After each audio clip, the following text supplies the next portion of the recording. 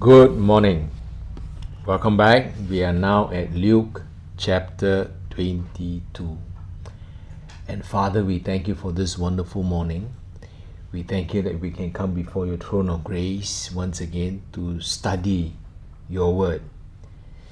And so we ask this morning, Lord, that you open our understanding that we might comprehend the scriptures and to find applications. So we commit this time to you in Jesus' name. Amen. Now, if you look at the screen, I have for you at this on this screen the book of Luke in one verse. If you remember when we covered Luke chapter 19 verse 10, the verse read or reads, "For the Son of Man has come to seek and to save that which was lost."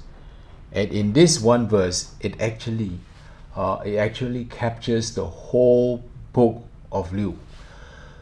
So if you read chapters 1 to 4, it is about the Son of Man. The Son of Man came, and that's what we have covered. And then in chapters 5 to 21, it is about the Son of Man. He came to seek. And now, as we embark on chapter 22, this is the third and last section of this book, and this is the Son of Man coming to save. He came to save. Now, last week in the lesson, I did prepare 2 slides, but I did not go through. That is for your reference, for you in your own study, together with Matthew chapter 24, you look at Luke 21 as they relate to Revelation chapter 6, because all these predictions and all these prophecies that Jesus gave and recorded in Matthew and Luke, they shall come to pass in the tribulation, and these are all recorded for us by the Apostle John in Revelation 6. So do take a look at them. We will definitely cover them when we revisit the book of Revelation in the years ahead. And then the other slide is it covers the 70th week, the first half of the tribulation, and then the second half of the tribulation, and then the conclusion of that week when Jesus shall come thereafter. So that is for your self-study, for your reference. As I said, we will cover more of this in detail when we look at the book of Revelation. So today, we are looking at the third section. The first of this is Luke chapter 22. And looking at the outline on the screen, you have the betrayal by Judas, verse 1 to 6. Secondly, we have the Last Supper, verse 7 to 38. And Jesus' Gethsemane prayer, verse 39 to 46. And the fourth topic here is Jesus' arrest and Jewish trial, verse 47 to 71. It is quite a long chapter. We probably cannot cover all in one sitting, so I'll likely do it in over 2 weeks, this week and next week. So let's begin. The betrayal by Judas. Verse 1. Now the feast of the unleavened bread drew near, which is called Passover, and the chief priests and the scribes sought how they might kill him, for they feared the people. Now, just a quick recap of this feast of Israel. I have got this diagram for you. Now, you know, every year in Israel, they celebrate the 7 feasts. And if you look at this diagram, the 7 feasts are, number 1, the Passover, looking at my pointer, and then you have the Feast of the Unleavened Bread, then the Feast of the First Fruits, then the Feast of Pentecost, Feast of Trumpets, the Day of Atonement, and lastly, the Feast of the Tabernacles or Booths.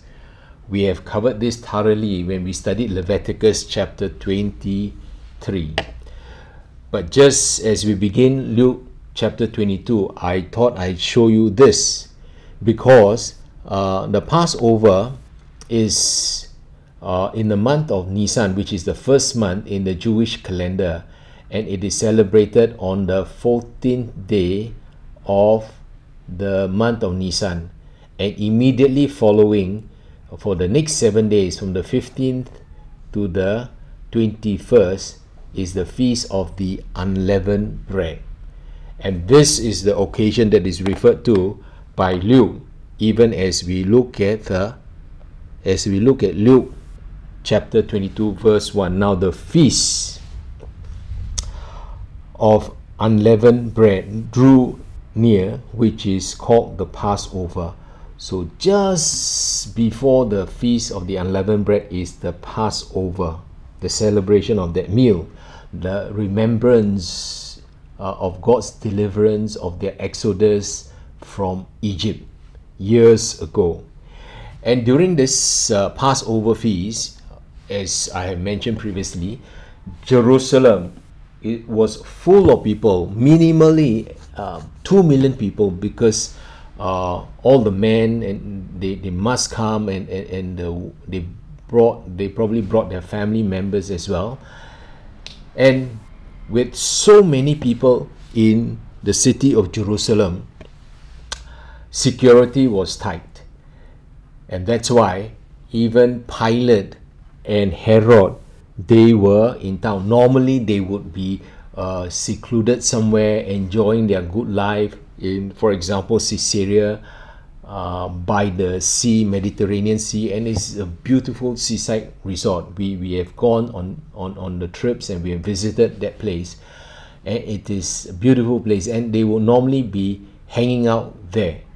But because it is the feast of the Passover, they did not want any rebellious activities, any insurrection, because that would upset Rome, and it wouldn't go well for them as the governors and rulers over this Jerusalem. So they were in town. So verse 2, and the chief priests and the scribes sought how they might kill him. Now all the people gathered in Jerusalem for the purpose of worshipping God, to celebrate the feast. But here you have the religious leaders having a different agenda. And it was nothing to do with the word of God. It was their own agenda, and they wanted to kill Jesus. And it was already decided. There wasn't even a trial yet, and they already decided in their mind that Jesus is guilty, and Jesus needs to be eliminated. So they decided to do it after the Passover, not during the Passover. You read, we just read, for they feared the people. Here they are plotting the greatest crime in history, and they want to do it after the Passover, after the people have all dispersed and have gone back to their hometowns or wherever they came from, and then they want to arrest Jesus and kill him. But that wasn't the plan of God. God's timetable is that Jesus, the perfect Lamb, shall be sacrificed at the Passover.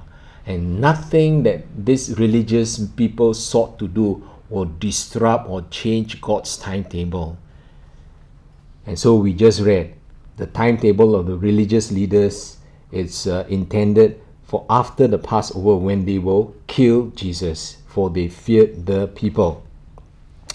Verse 3, then Satan entered Judas.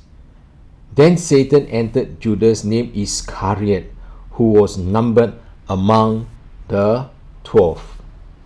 Now, Satan entered, not a demon, but Satan himself entered. And it wasn't just tempting Judas, but Satan entered Judas. Now, there have been questions asked, if Judas was chosen, then why was he a traitor if he was chosen after an all-night prayer by our Lord Jesus? Well, why did he end up being a betrayer? And why did he allow himself to be open to such demonic things? But you see, even as Jesus had chosen not only Judas, many others, but every individual has a choice to accept or to reject, to obey or to disobey, or to continue in obedience or walk away from obedience. So this is the case of a Judas who was a dishonest treasurer who took money from the till. And so I will cover a bit more later why Judas was chosen. So verse 3, then Satan entered Judas, surname Iscariot. If you look at the name Iscariot, you know he came from the south. And he came from this place called Kerioth, if I can pronounce it correctly. Now I also have another diagram on the screen for you, showing you all the 7 feasts, the significance of the feast, and what had been fulfilled and what is coming soon. So it is for your study. Please take time to read through and investigate further.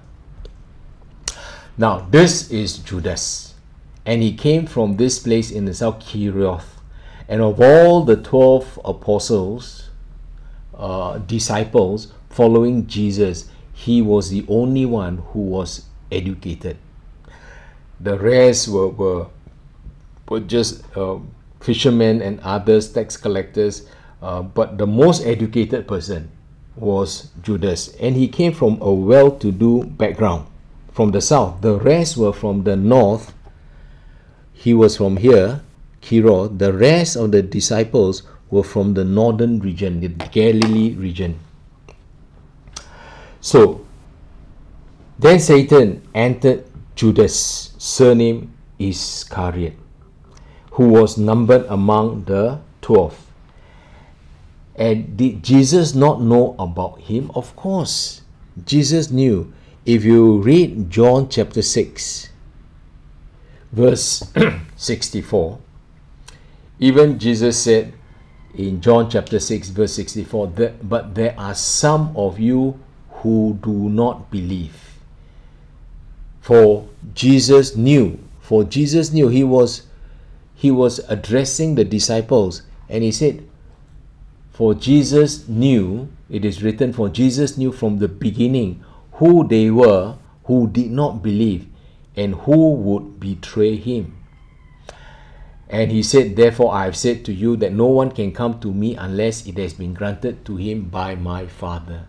And Jesus, even at this stage, knew that one would betray him. If you jump to the bottom, verse 70, Jesus answered them, did I not choose you, the 12? Yeah, he did. He prayed overnight, then he chose the 12. And one of you is a devil. One of you is used by the devil. Now, you see, Jesus knew who, but he did not identify that person. This is being merciful. This is showing grace, that this person would be convicted and that he would repent. He might own up publicly or even just to Jesus privately and repent of his sin. And this was Jesus giving him a chance to turn around, turn back to God, turn back to Christ. But he didn't. Okay, so then Satan entered Judas, surname Iscariot, who was numbered among the 12. So he went, verse 4, so he went his way and conferred with the chief priests and captains. So you see, this was Judas on his own initiative.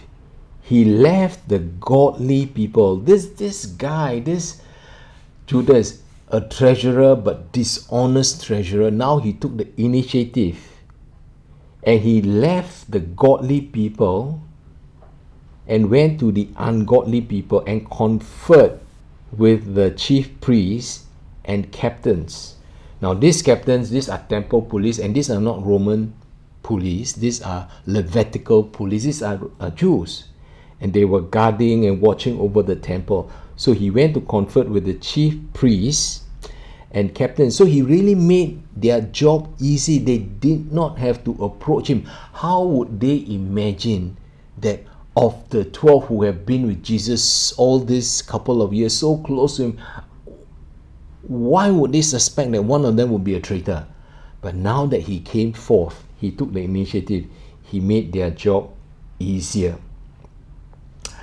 How he conferred with the chief priests and the captains, how he might betray him to them, how he might betray Jesus to them. And they were glad and agreed to give him money. This guy loves money. He's in charge of the treasury. And agreed to give him money. And if we look at John chapter 12, just so we can better understand this Judas Iscariot. So if you look at John chapter 12, verse 4, but one of his disciples, Judas Iscariot, Simon's son, who would betray him, said, why was this fragrant oil not sold for 300 denarii and given to the poor? Verse 6, this he said, not that he cared for the poor, but because he was a thief and had the money box, and he used to take what was put in it. So even as we just read, the devil, the Satan, devil, entered into him, but his character, way before this incident, before Satan entered into him, he was already in his own moral weakness. He had already been stealing money. So he was opening his door for the devil and Satan to come into him. And that was Judas. And some scholars said likely he was expecting a political Messiah. He was expecting Jesus to come and set up that kingdom on earth. And when he did, this Judas wanted to be well placed amongst those who will rule and reign the kingdom with Jesus. But now that Jesus has made it so clear that he will go to the cross and he will die, he thought, well, in that case, he might as well cash in on his asset, so to speak.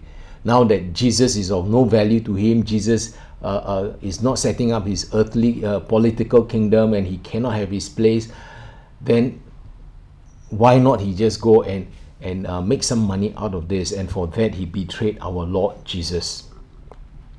So verse 6, so he promised and sought opportunity to betray him to them in the absence of the multitude. So like the religious leaders, he thought he would plan this for Jesus to be arrested after the Passover in the absence of the multitude.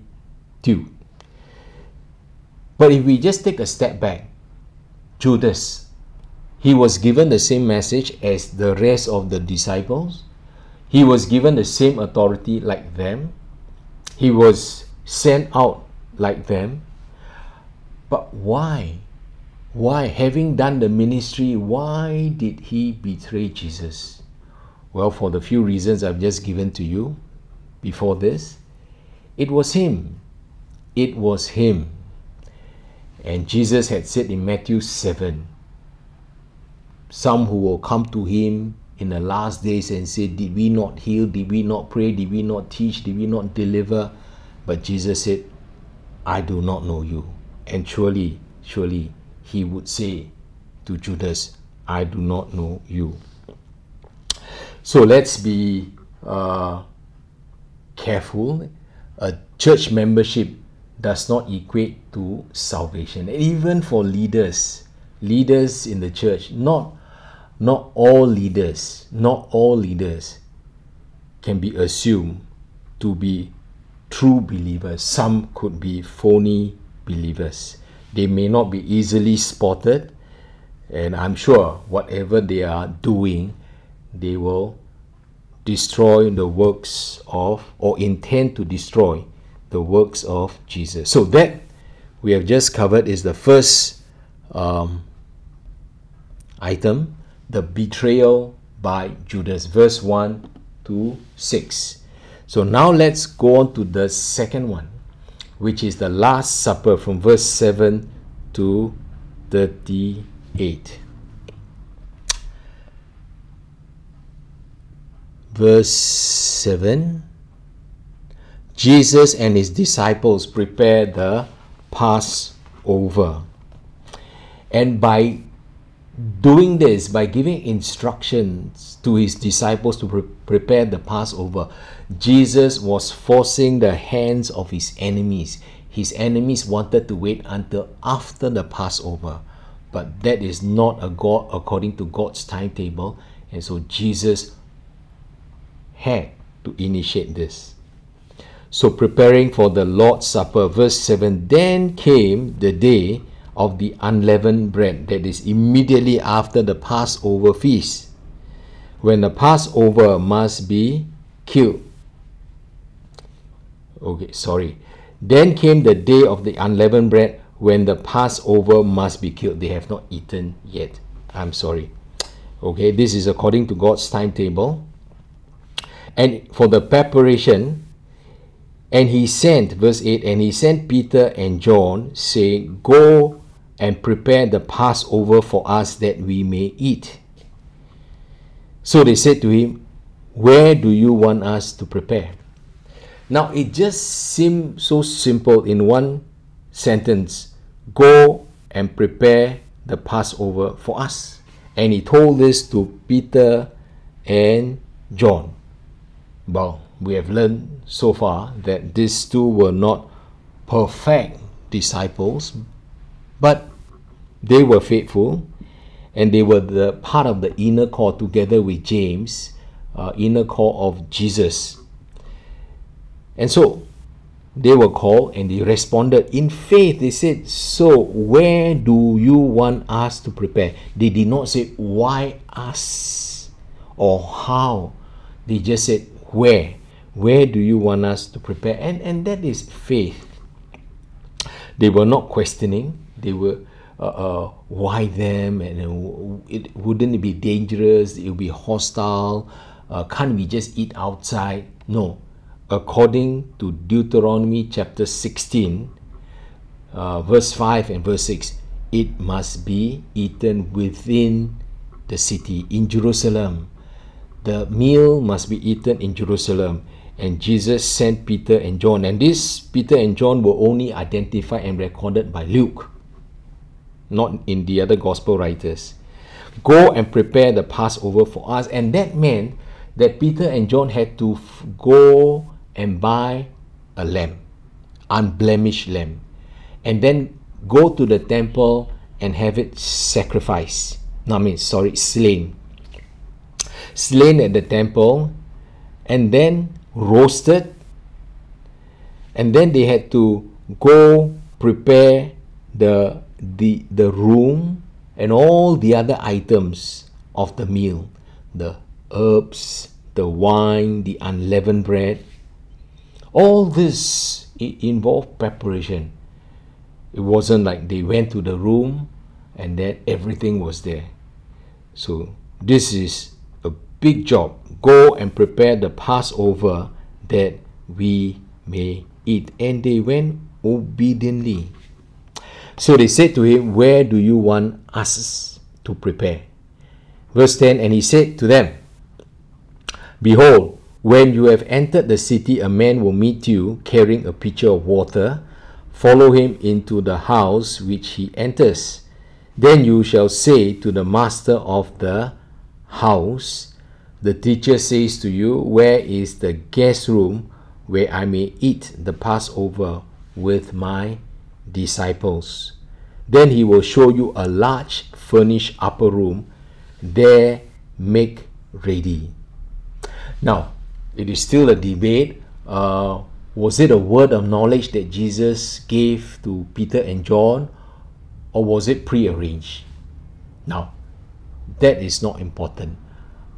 I know that our Lord is sovereign. He can arrange things. He can prearrange things. He can do anything. But the important thing is, it happened just as He said so.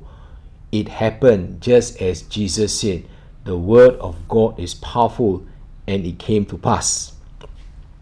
So, He told them, you enter the city, you will see a man carrying a pitcher. Now, it is not typical, it is not usual. Usually, the woman would be carrying the pitcher of water during that time. Yeah, not that it has changed much today, but during that time, usually the woman will carry the pitcher of water. So you can't miss such a man if you see him, that he is carrying a pitcher of water. And Jesus said, follow him into the house which he enters. Then he will say to the master, and then why did Jesus, the sovereign Lord, why did he not just give the address? Number 33 Chai Chee Road. That's it. Why did he not just give the specific address? Because he did not want Judas, who was in their midst, to know. Because if Judas had known the exact address, he might have arranged for the betrayal to take place sooner than what Jesus intended. Jesus intended to celebrate the Passover, and he did not want to be betrayed before that. So that's why he did not give direct instructions to conceal it from Judas. So follow him. You see the man, follow him into the house which he enters. Then you shall say to the master, this master must be rich because it's a big house. The teacher says to you, where is the guest room where I may eat the Passover with my disciples? Then he will show you. You see the power of the word of God. It brings about obedience. And so he will show you a large furnished upper room. There make ready. Verse 13, so they went in faith, as I mentioned earlier. So they went and found it just as he had said to them, and they prepared the Passover. Just like when Jesus told his disciples to go into town and then go and get the donkey and bring the donkey to him. It happened just as he had said to them. And they prepared the Passover. And remember, the Passover is to remember the Exodus from Egypt. A picture of sin, a picture of the world in sin. So it was the Exodus from Egypt. Verse 14. Jesus institutes the Lord's Supper. When the hour had come, he sat down, and the 12 apostles with him. Now, you have seen pictures. I've shown you before. It's not like they sat down as we sit down today. They recline. They recline with their feet behind, and then they lean forward. Yeah, on their arms. So, when the hour has come for what? For the Passover feast to be celebrated.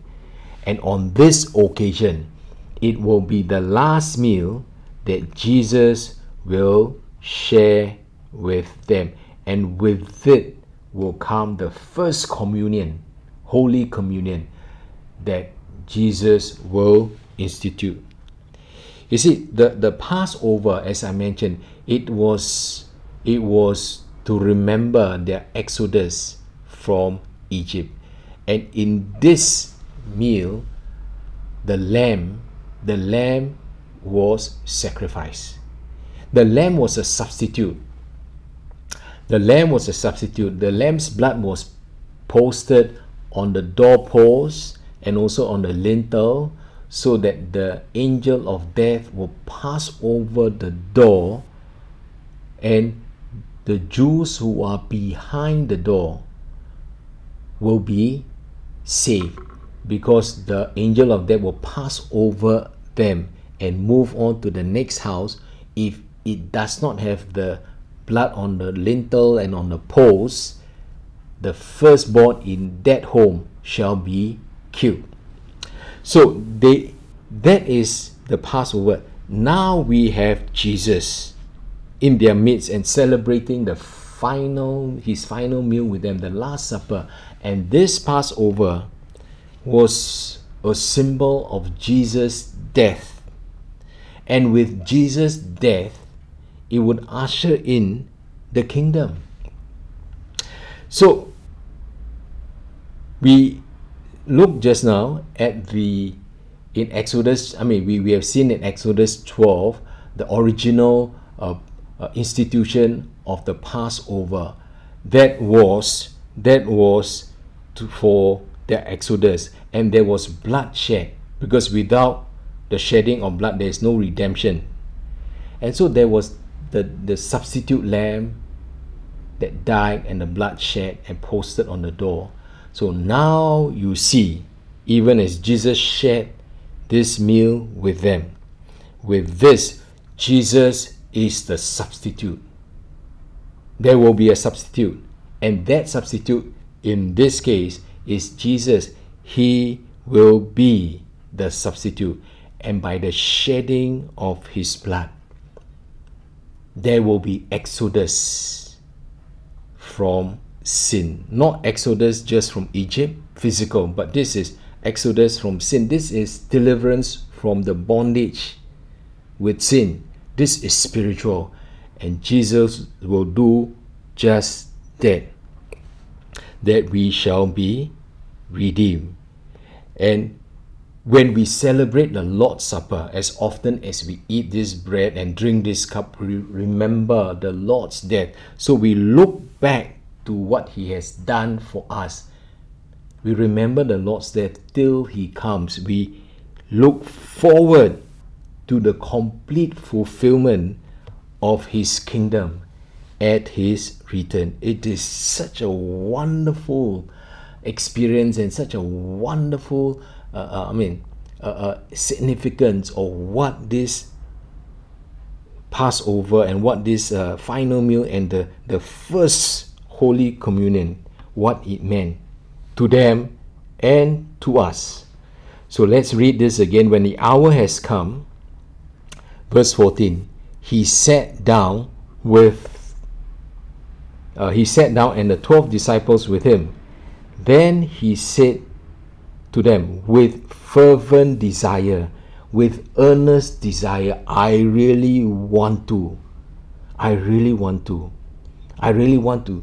bring about an exodus from sin for each and every one of you. I have desired to eat this Passover with you. I have desired to eat this Passover with you. It wasn't another annual feast, another ritual that they had to do. So they assembled in Jerusalem and Jesus with them, and so they celebrated. No, this is special. And Jesus wanted to do it with them. Special to Jesus. Before I suffer. Before I suffer. Now, this is still very difficult for the disciples, the 12, to comprehend fully. Now, you notice with the 12, that means Judas was still there and he participated in the Last Supper. So, I have desired to eat this Passover with you before I suffer. For I say to you, I will no longer eat of it until it is fulfilled in the kingdom. Jesus was looking beyond the cross and to the day when his whole family shall gather, and this is the marriage supper of the Lamb. If you remember Revelation chapter 19 verse 9, Then he said to me, Write, blessed are those who are called to the marriage supper of the Lamb. And he said to me, These are the true sayings of God. And blessed are those who are called to the marriage supper of the Lamb, the followers of Jesus Christ, the children of God. And he said in verse 16, I will no longer eat of this, to celebrate this communion with you, until it is fulfilled in the kingdom of God. So, verse 17. Then he took the cup and gave thanks and said, Take this and divide it among yourselves. For I say to you, I will not drink of the fruit of the vine until the kingdom of God arrives, until the millennial kingdom, as we just read in Revelation chapter 19, verse 9. Now, before we go further, I just want to point to you this in verse 17. Then he took the cup and gave thanks. Have you heard of this, the Eucharist? And in some churches, they say we celebrate the Eucharist. The Eucharist is the Holy Communion. It means give thanks, to give thanks. So it means the same, to give thanks, to celebrate the Eucharist, which is the Holy Communion. So take this and divide it among yourselves. For I say to you, I will not drink of the fruit of the vine until the kingdom of God comes. Verse 19. And he took bread, gave thanks, and broke it. So you see, the Eucharist, give thanks, to give thanks. Jesus used two very simple elements, namely the bread and the wine. And this bread and wine, these are the emblems of the feast, of this Holy Communion. The bread representing his broken body broken for us, and the wine, the blood that he shed for us. But even as you look at that two elements, the two frail elements, the bread and the wine, and they would spoil. I mean, those days they don't have fridge, don't have storage. And this bread and this wine would spoil in a couple of days. So he used them to symbolize his body and his blood. Because in a few days, in fact, it wouldn't be a few days, because shortly, he would be killed. And he took bread, gave thanks, and broke it. And the body broken for us. And we have seen this, we have read this even in Isaiah 53. He was abused, he was spat upon, he was, they put a crown of thorns on his head, and they whipped his back. Surely he was bloodied, he was broken. So this bread he took, gave thanks, and broke it, and gave it to them, saying, This is my body, which is given for you. Do this in remembrance of me. And he took bread and gave thanks and broke it and gave it to them, saying, This is my body. Now, I want to show you this. What does this mean? 1 Corinthians chapter 10, verse 17. 1 Corinthians chapter 10, verse 17, Paul wrote, For we, though we are many, are one bread. We are many people, we are many believers, we are one bread and one body. What do you think Paul was talking about? What was he referring to? He was referring to the unity. To unity. So Jesus was impressing upon his disciples at the table. One loaf, one loaf. This is the bread, and he broke it. And it represents unity. Unity in the body of Christ. And some churches, they do not break the pieces of bread or cut.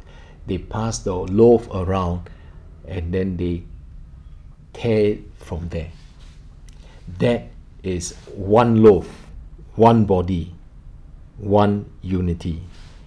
And Ephesians chapter 4 verse 3, we have been exhorted to keep the unity.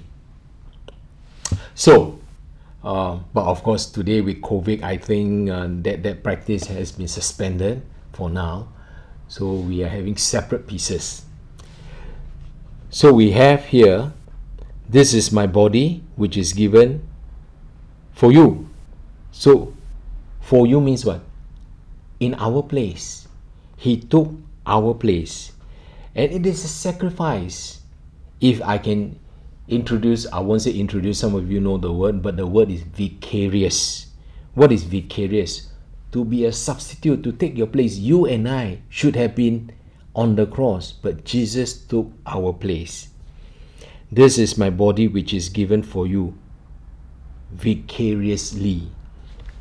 Do this in remembrance of me, in memorial. So we have, as I have quoted the verse to you just now, but it's good to be reminded. For as often as you eat this bread and drink this cup, you proclaim the Lord's death till he comes. It is present. As often as you eat now and you drink now, you proclaim the Lord's death. You look back till he comes. You look forward into the future. Beautiful verse. And we do this in remembrance of him, Jesus, who he is and what he has done for us. Not to remember his date of birth, not to remember his date of death, not to remember his baptism or where he was buried, not to build a statue for him, but to remember Jesus and what he has done for us. And when you have the blood of Jesus applied on your heart, God will pass over your sin. God will pass over your sin. And God will pass over the sins of his people because of Jesus' sacrifice for us, his blood shed for us. So verse 20. Verse 20. Likewise, he also took the cup after supper, saying, "This cup is the new covenant in my blood, which is shed for you." This cup is the new covenant. So what is the new covenant? We look at Jeremiah 31:31. Because if there is a new covenant, there must be an old covenant. And back in the days when Jeremiah was in ministry, God spoke to him and he said, "Behold, the days are coming, says the Lord, when I will make a new covenant with the house of Israel and with the house of Judah. The old covenant as it was from the days of Moses. Now, that was by the law, via the law, by man's effort. But now there shall be a new covenant. The old covenant, the substitute of a lamb every year.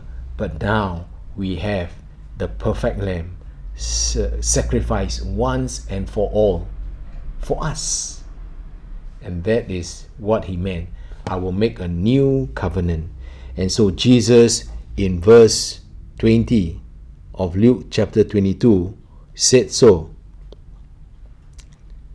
And he said, "This cup is the new covenant." So it's not the Old Testament law. This is the new covenant in my blood, which is shed for you. In his death, he must die. By his death, then as the blood was shed, and in his death. So it is a new way of relating with God. And the blood has got power. It has got power. If you remember Revelation chapter 12, verse 10. Revelation chapter 12 verse 10, then I heard a loud voice saying in heaven, now salvation and strength and the kingdom of our God and the power of his Christ have come. For the accuser of our brethren, the devil, who accused them before our God day and night, has been cast down. The devil has been accusing us and he has been cast down. And I love verse 11. And they overcame him by the blood of the Lamb and by the word of their testimony, and they did not love their lives to the death. I will not expand or explain the full verse 11, but I just want to point to you that these believers, at the end of the tribulation, they overcame him by the blood of the Lamb. And they testified. There's power in the word of their testimony. There's power in the blood. They overcame the evil one, not only by the blood, but also by the blood of their testimony. So, back to Luke chapter 22, verse 20. But behold, verse 21, but behold, the hand of my betrayer is with me on the table. The one who is going to betray me is with me at the table. In fact, he's on the left hand side. He shared the Holy Communion or the Last Supper with our Lord Jesus. Now, this is mercy.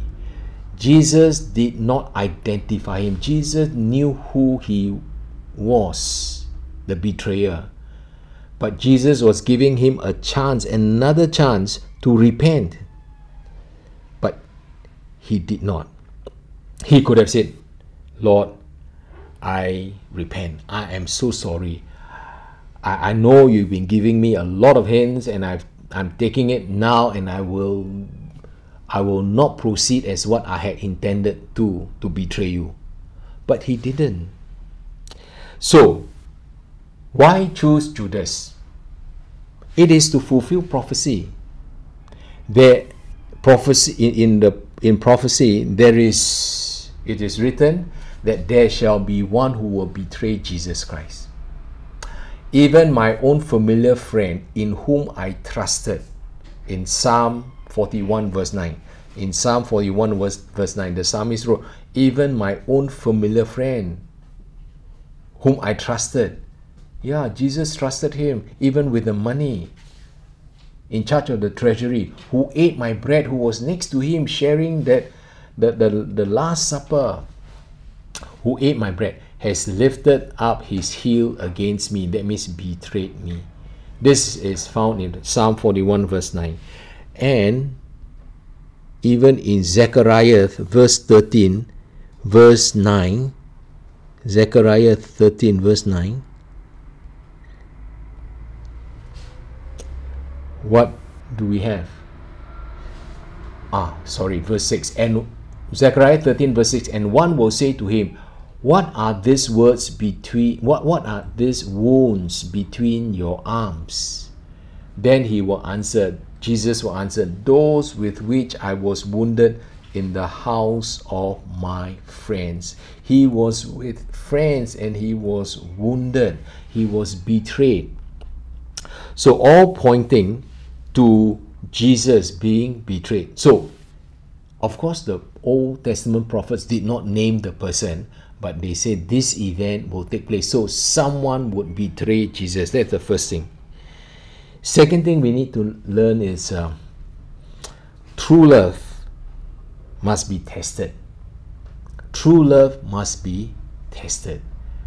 And even as Jesus went all the way to the cross, and he obeyed, in obedience he went all the way to the cross, even unto death.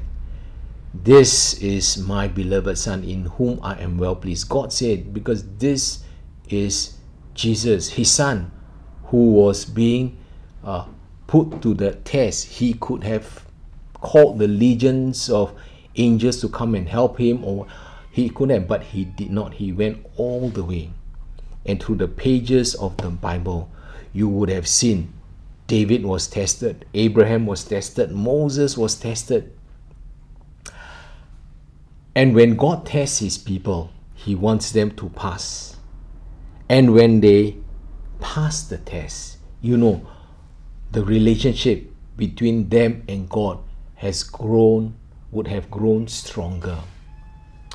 So, true love must be tested.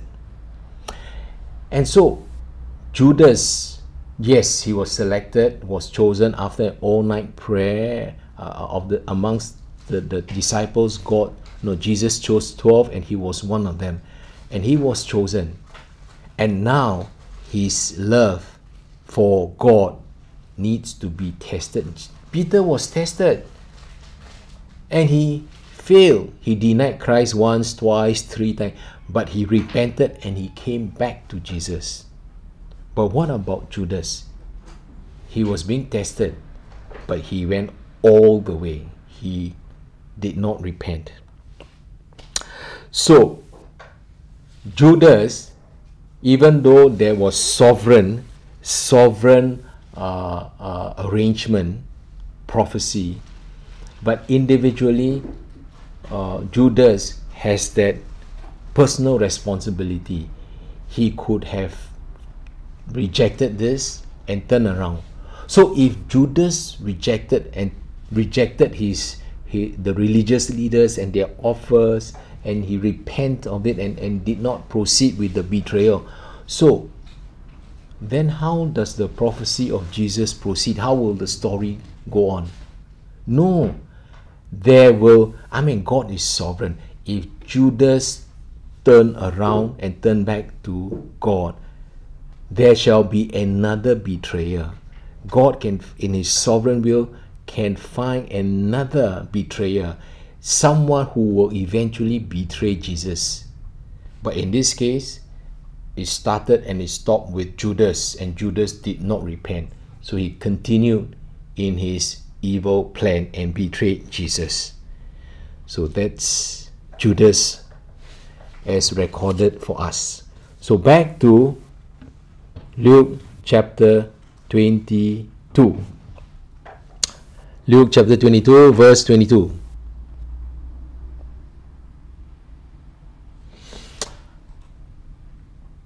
Verse 21, but behold, the hand of my betrayer is with me on the table.